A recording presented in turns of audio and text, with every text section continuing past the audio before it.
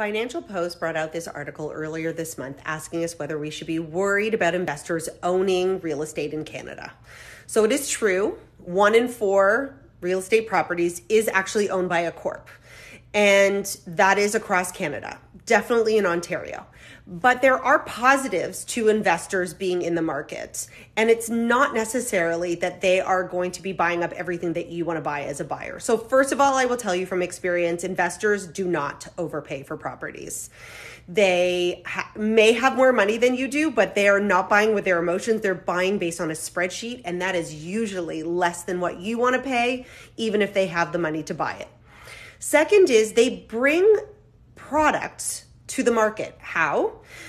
Condo buildings that are in pre-con stages have to be pre-sold by 80% before they even break ground. Now, if investors are buying up 40% of that, that means there's 60% less for the average buyer to buy, which means they're helping to bring more inventory into the market. And the reality is that we do have a housing crisis, whether it's purchasing power, purchasing inventory, or even rentals. So those investors that are buying up properties are actually bringing rentals to the market as well that are much needed. So again, just a little hint, don't believe the hype.